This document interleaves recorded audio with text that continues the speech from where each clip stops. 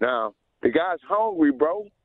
I just took my little nephew to his football camp this past weekend. I spoke to him personally. Oh. And he said he got something to prove.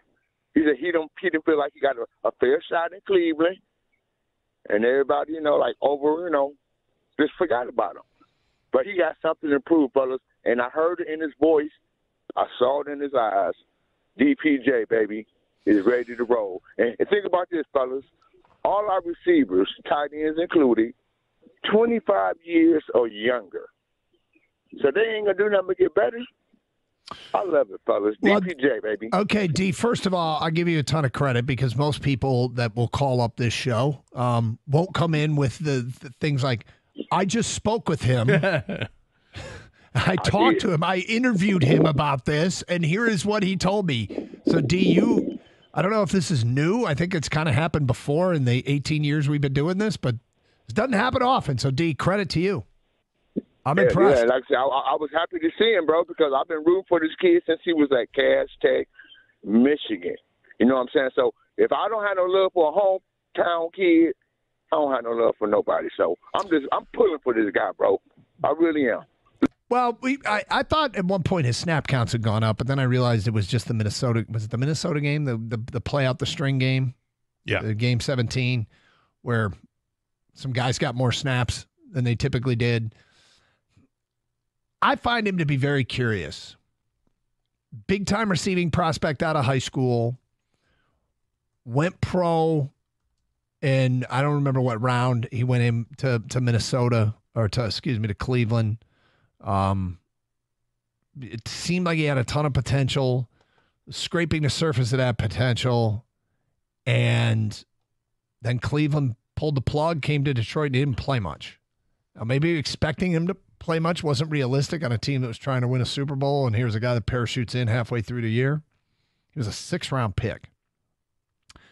I don't think at any point during his career at Michigan were we saying this guy's going to be a 6th-round pick. I thought if he stayed another year, he could be a 2nd-round pick, 3rd-round pick, 6th-round pick.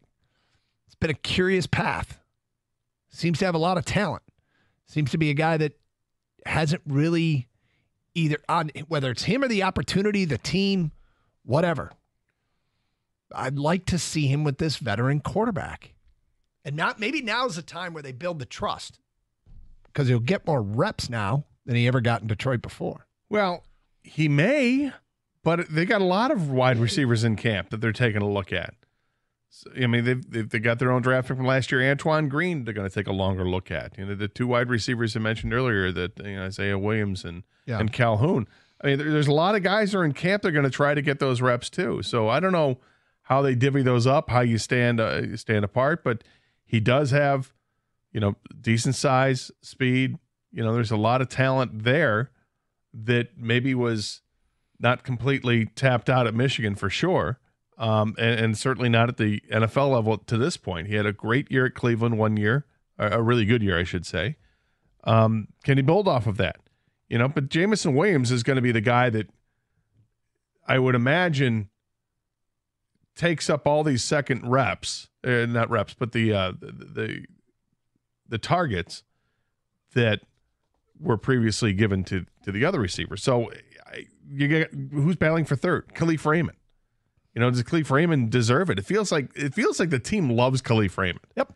The coach loves Khalif Raymond. I think we love Khalif Raymond. Yeah, I think we do too. For what he is. So I don't know where DPJ is on the pecking order, but because he's got that size, we don't want to take a look. Notice when I picked a player on offense that starts to create some buzz this week, I went with a wide receiver, and it wasn't DPJ.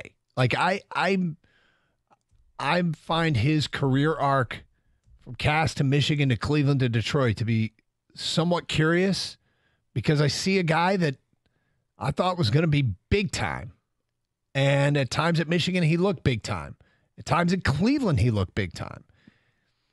And I don't know who it falls on. We talk about expectation versus reality.